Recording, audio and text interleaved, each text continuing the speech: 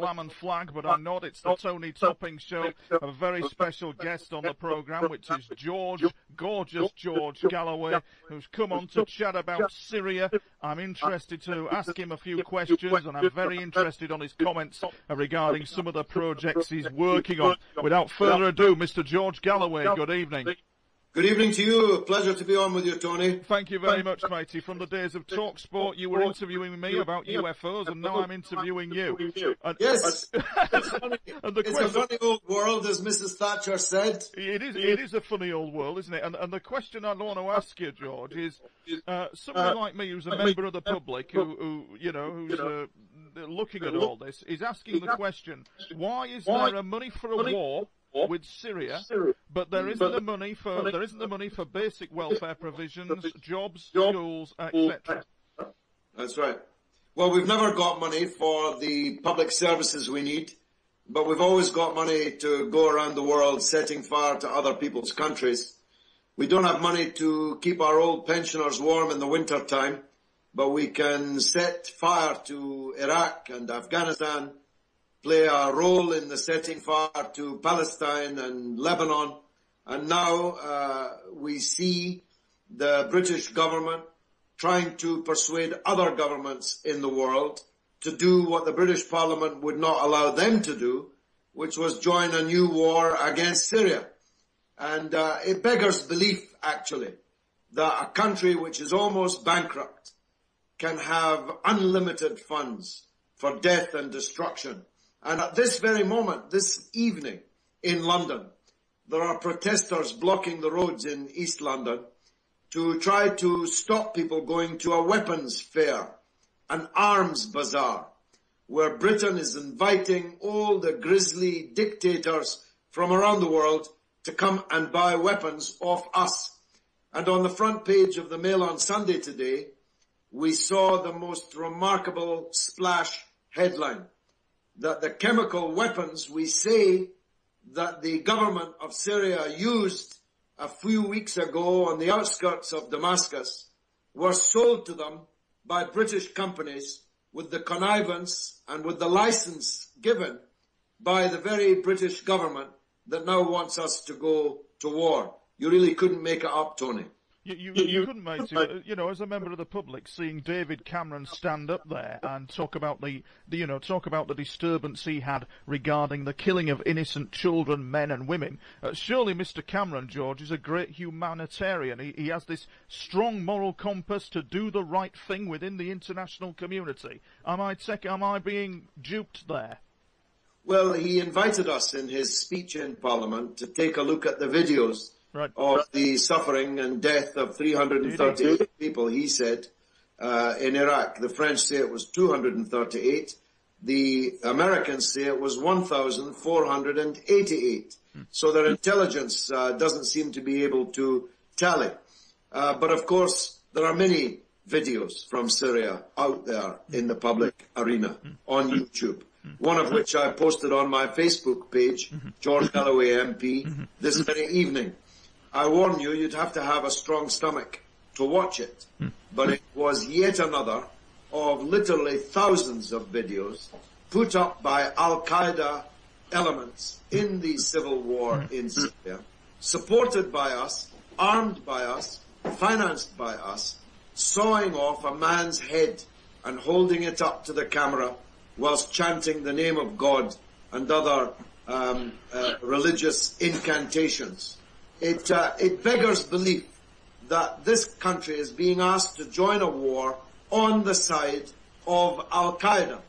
Yes, the same Al-Qaeda which 12 years ago, almost to the day, flew aeroplanes into the Twin Towers, murdered thousands of Americans. We all saw the buildings tumbling down. We saw the people jumping out of the windows. We saw the horror of it all. But now, 12 years later, they're our allies. Well, no thank you.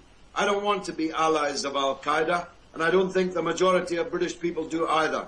Yeah, indeed, George. And you talk about do you think there is a confusion in mainstream society regarding people who worship peaceful Islam, the peaceful Islamic faith, compared to the people who are in Al-Qaeda? Do you see this ignorance in our society quite often? Well, of course, the person who allegedly, I say allegedly, though we saw him do it, tried to cut off the head of a British young drummer boy in the streets of Woolwich in South London just a few months ago. If he had done that in Syria, William Hague would have given him money and would have given him the weapons with which to do it. We are encouraging in Syria the very elements we are terrorized by here at home, who blew themselves up, for example, on 7/7/2005, on the London Underground and on a London bus. We are encouraging the demons, the serpents of extremism on the immoral principle that my enemy's enemy is my friend. Well, your enemy's enemy isn't always your friend. Sometimes your enemy's enemy is worse than your enemy. And we didn't learn the lesson of Afghanistan in the 1980s, when we brought forth the monster of bin Ladenism, of the Taliban, and the kind of people that we're now fighting in Afghanistan. And some of our young men, hundreds of them, in fact, have come home dead in boxes. And thousands of our young men have been wounded and maimed, fighting the very people that we armed, financed, and conjured forth in the first place. So really what we're saying is William Hague, the Foreign Secretary, is fully aware of what he's doing, is fully aware of the rank hypocrisy of this action. And how do you view that as an MP within Westminster when you meet these individuals as to the agenda at play? Why are you doing this? I asked the Prime Minister, you can look it up on YouTube, I asked the Prime Minister at Prime Minister's Question Time about 5 months ago if he would adumbrate for the House the main differences, just the main ones, between the Al-Qaeda we were fighting in Mali and the Al-Qaeda we were supporting in Syria. Answer, he had none.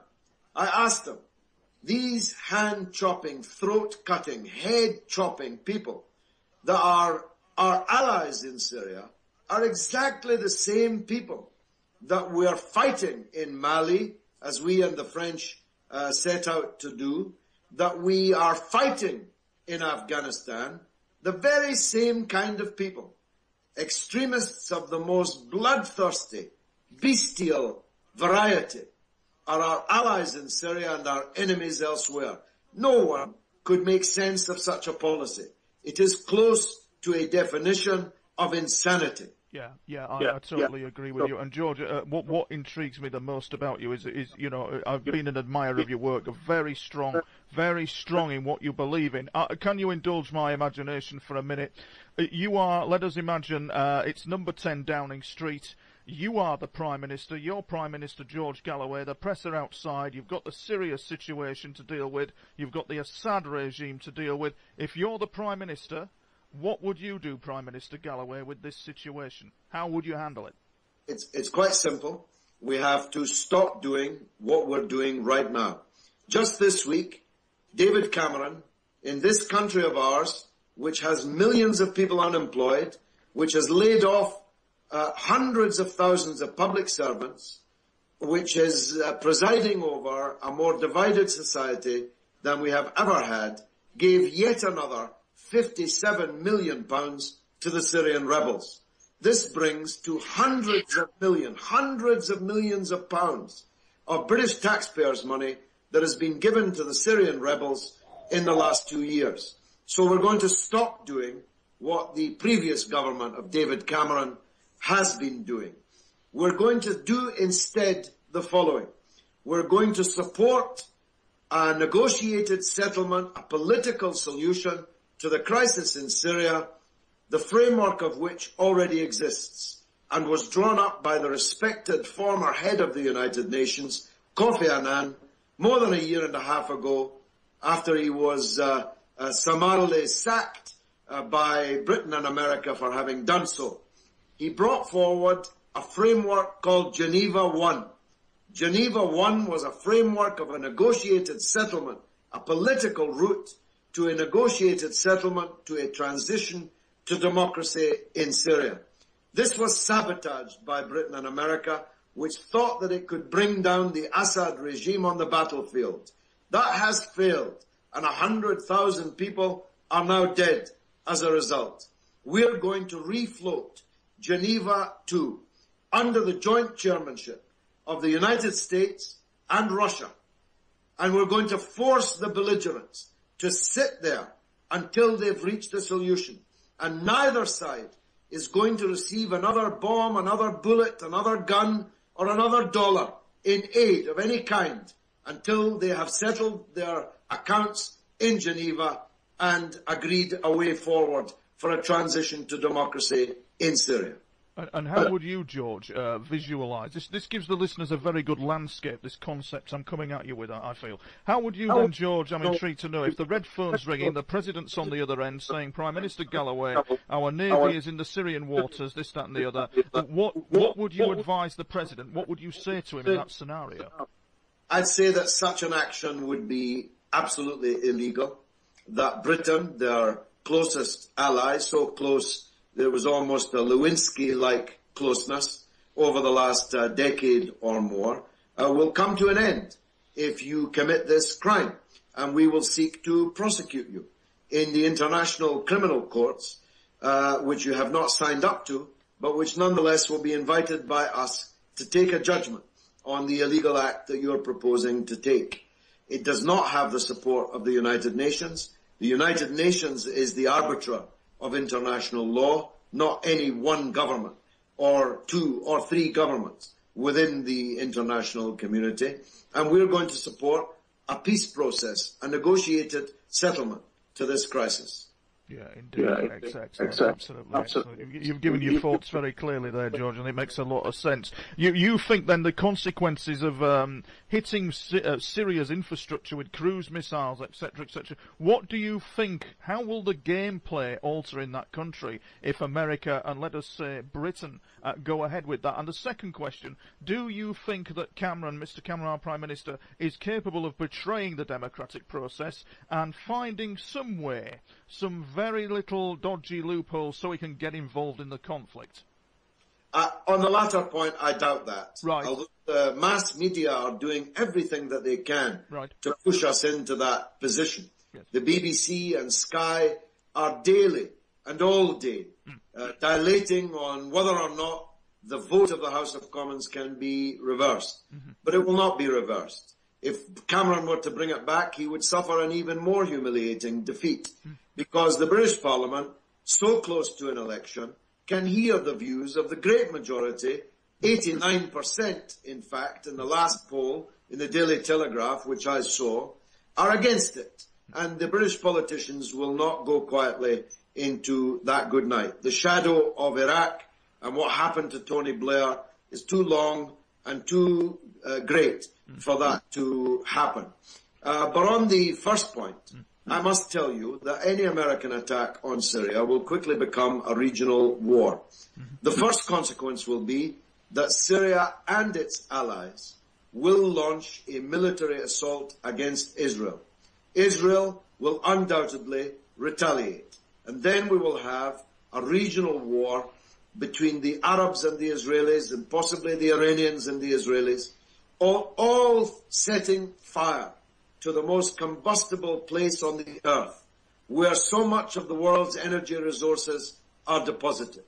The Straits of Hormuz will be on fire. No oil will move out of the Gulf.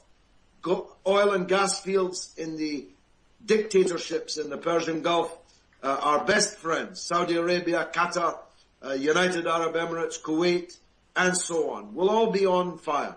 There will be a cataclysm which will reverberate around the world, and it will not be confined to that region either, because terrorism will spread across the world like wildfire. So be afraid, be very afraid of what the consequences will be if Barack Obama launches this war in the next few days or weeks. Well, why do you think, George, you strike me as a man of peace, why do you think there is such an agenda going on? Are you guided by religious faith, and do you think there is a battle between good and evil?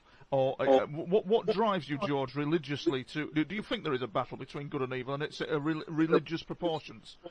No, I don't think in such Manichaean terms. In fact, troubles me greatly that there are tens of millions of people, particularly in the United States, religious fanatics, who want to bring about Armageddon, who want this to be the end of times, who believe that Jesus will come back if only we can fight Armageddon.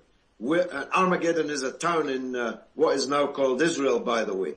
And they hope that on these holy lands, some kind of cataclysm leading to a rapture and the return of the Messiah can occur.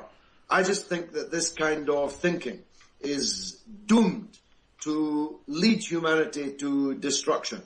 I don't believe in good versus evil. There are evil people on all sides. I'm not a supporter of the regime in Syria. I've already told you that I want to see a transition to democracy in Syria, negotiated at Geneva under joint superpower chairmanship. So this is not good versus evil. But I promise you that evil will prevail in that region and around the world if we are plunged into this disaster by a United States President, Barack Obama, who was elected to bring these wars to an end, not to begin new ones. Do you think he's manipulated? Do you think the British Prime Minister and the US President are manipulated by what we would say military-industrial complex issues or lobbying? Raytheon, for example, their shares are going through the roof, George. They're doing very well. I wish I could say that I believe that. Right. But I'm afraid the truth is more prosaic. Yes. This is down to the politicians. Nobody can manipulate President Barack Obama. He doesn't have to face re-election ever again in his life. He's in his second term. He defeated John McCain by a landslide victory, only to hand over to John McCain the conduct of US foreign policy in the Middle East. It beggars belief, but no one is manipulating him. He's entirely responsible for his own actions. No, this is about protecting Israel, yes. It's about controlling the Middle East and its energy resources, yes. But above all, it's about projecting American power to show any upstart, upcoming members of the BRICS, Russia and China in particular, that America remains top dog and that no competition for that position will be tolerated. And I think that we in Britain and the rest of the world should not pay the price of American hegemony in the world. We need to bring about an end to single superpower rule in the world. We need multipolarity in the world, with lots of powerful countries and blocs in the world. We were safer when we had that. We've been unsafe ever since we ceased to have it 20 or more years ago. You refer, George, a fascinating remark, you refer to Syria as the last castle of Arab dignity. Could you tell the listeners more about that remark that I read you were quoted as saying? It's the real reason that the Western countries hate the Assad regime in Syria.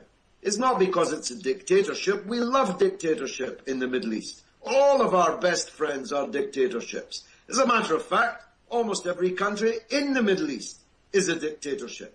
It's not because it's one family rule. We love one family rule. Al Saud has even called its country after the name of its one family rule.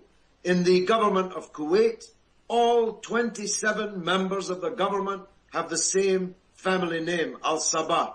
It's a family business, like all of these friends of ours in the Arab world. So it's not for any of these reasons. It's because the Assad regime maintains a position of belligerence and war against Israel. It refuses to accept that Israel, which has occupied a part of Syria since 1967, imagine, a decade after decade, part of Syria has been illegally occupied by Israel. And Syria and its regime has never accepted it, has never signed a surrender peace deal with Israel in the way that other Arab countries have done. It's because Assad will not sever his relations with either the Palestinian resistance or the Lebanese resistance, Hezbollah, which gave Israel its only ever defeat on the battlefield in an Arab-Israeli conflagration. And because perhaps this is the most important one of all, because Assad will not sever his relations with the Islamic Republic of Iran. And to a very large extent, this is a proxy confrontation. They are not yet ready to confront Iran, so they are confronting the next best thing, which is an Arab country sympathetic to Iran. Do you think, George, that the end game is Iran? Then, do you think they will attack Iran, or do you now think that Russia and China are now putting the two-fingered salute up to America? Do you think the conflict could escalate with involvement Russia and China in an engagement between America, Russia, and China militarily? Do you think that's what it could escalate to? If it became a war against Iran, definitely. Yeah. I think we would then be in World War III. And if that's not enough to keep you awake tonight, I don't know what would. Absolutely. Tell the listeners, George, this interesting story that I noted about you, where there's a witless article in the Daily Telegraph about you taking money from an Assad-sponsored TV station. The Daily Telegraph failed to mention, however, that the establishment that you are challenging on this issue offered Assad a knighthood. How do you answer your critics to that article? That what I've read is that you took money from a Syrian-sponsored TV station. Well, you can say I took money from a TV station in return for presenting TV programs for them. And they only know that in the Daily Telegraph because I've registered it, as I'm required to do, in the House of Commons Register of Members' Interests.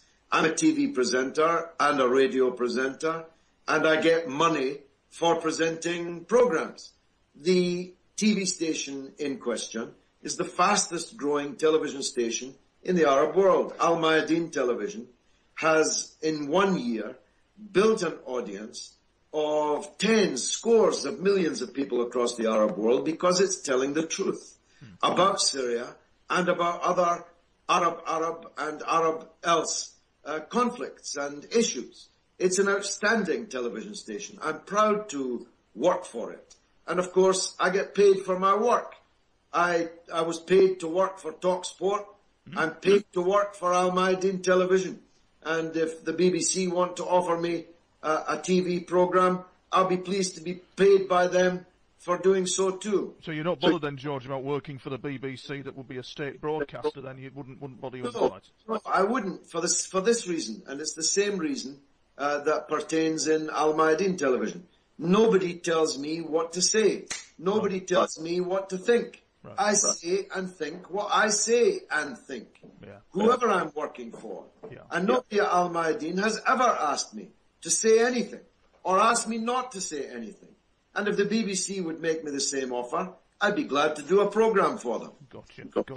Interestingly, George, as a member of the public, I just want your thoughts on this.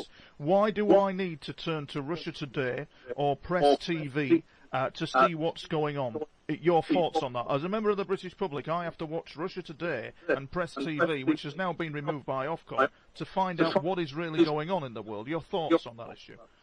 Well, you'll be glad to know I'm shortly, with my wife, going to be starting a weekly programme on Russia Today. Lovely. Which is, I think, the only credible international news station available on satellites around the world that we have left. And watching RT and then watching Sky and BBC is a parallel universe. It is. Looking at exactly the same story, exactly the same issues, but from an entirely different standpoint. And I agree with Russia Today's standpoint. I think they're telling the truth and the BBC and Sky are lying. Very true indeed. I just find your clarifications of these points fascinating, George. Tell me something for the listeners. I describe you as a bit of a grey man because the media portray you as being an Assad supporter, which I think that's not great. I think that you're a man who perceives the situations well. And in that case, we're looking at the... It says here there was an article that you flattered Assad's aides in getting aid over to the Palestinian camps there. I'm fascinated by this story. Can you tell the listeners what that was all about and how you managed to do this? I'm fascinated.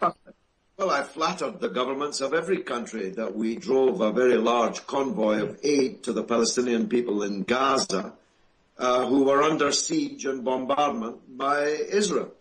and to move a convoy of many vehicles and many people and a great deal of aid requires you to flatter every government, including our own.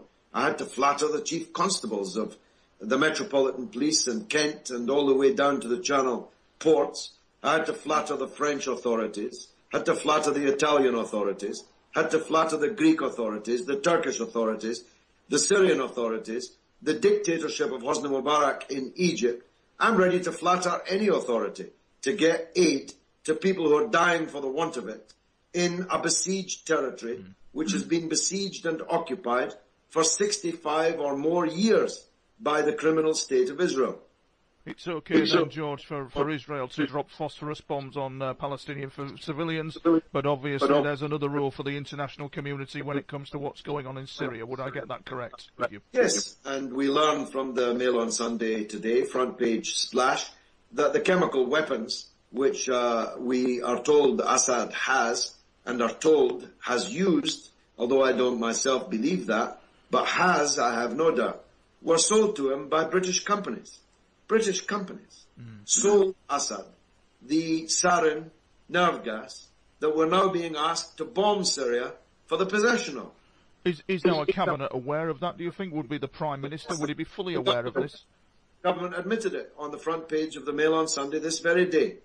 I don't understand how a Prime Minister can stand up in front of his own people, George, and say this is wrong to gas innocent men, women and children, while at the same time the very administration that he serves is flogging chemical components for weapons to Syria. Well, we've been here before, Tony. Yeah.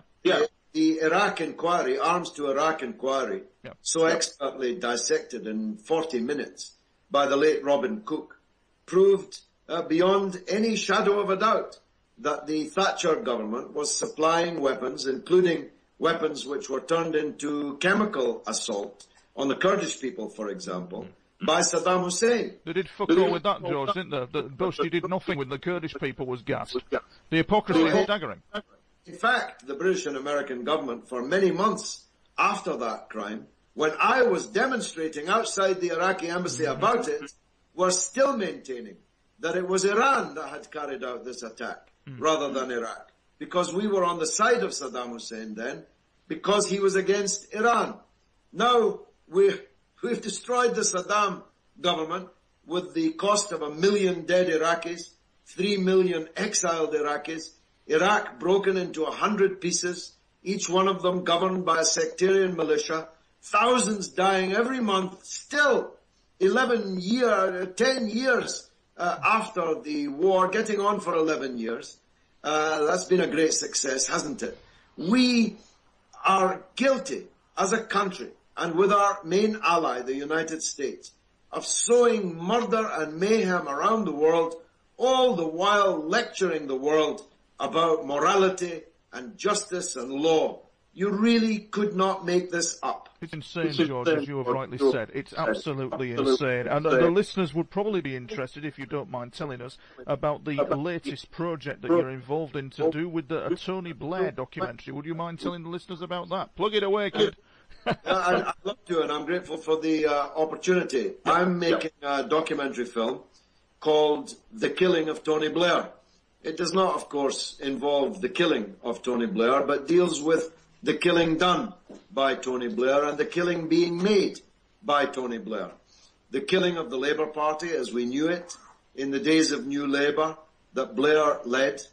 The killing of the million Iraqis I talked about, an uncountable number of Afghans, the killing of Syrians and Lebanese and Palestinians, all the while that he was Prime Minister, and now, unbelievably, the so-called peace envoy in the Middle East, a peace envoy going around the area, stirring up as many wars as he possibly can, supporting brute dictatorships when they put down their people who ask only for democracy.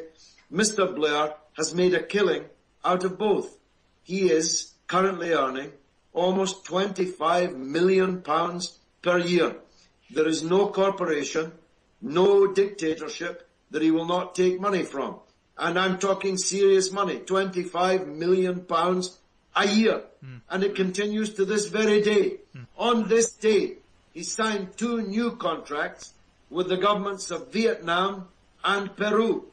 He's already a sovereign wealth advisor to various dictatorships around the world, and he is involved in business in the very places that he's supposed to be the Middle East peace envoy in. So the taxpayer is paying him to be the Middle East peace envoy and paying for his entourage and his protection at his many houses around this country and elsewhere, whilst he piles up the money and piles up the clutch of houses that he has.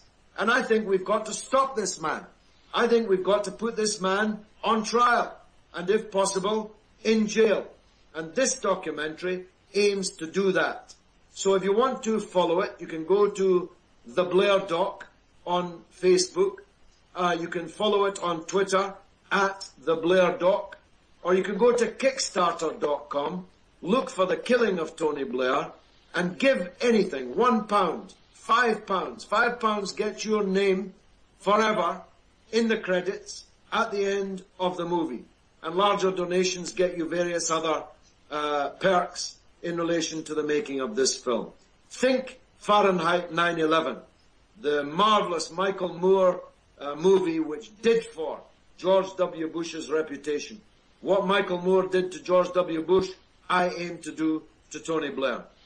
Right, okay, George, that's, and that can be on Kickstarter, listeners. If you check that out, it is on Kickstarter. It's absolutely fascinating. George Galloway, MP, thank you very much indeed. Could you just, I could talk for hours to you, George, but could you tell the listeners, if they're interested, a bit more about your Respect Party, please? Well, the Respect Party came out of the anti-war movement in 2003-04. When we, in our millions, marched against the war and were ignored by the mainstream political parties. I had been a Labour member for 36 years. I had been a Labour MP for 17 or 18 years. I was kicked out by Tony Blair from the Labour Party because of my role as one of the leaders of the anti-war movement. We set up Respect. I have defeated New Labour in 2 election campaigns, most recently in Bradford, where I gained 58% of the vote, therefore more than all the other parties put together. I absolutely destroyed a rock-solid Labour majority, and we are looking for members and councillors and parliamentary candidates all over this country. So if you're interested in that, go to our website, respectparty.org. That's www.respectparty.org. If you can play a part in changing politics in Britain for the better, we want to hear from you. Thank you very much, George, for all your time. George Galloway, MP, thank you. This has been the Tony Topping Show on Planet X. From aliens to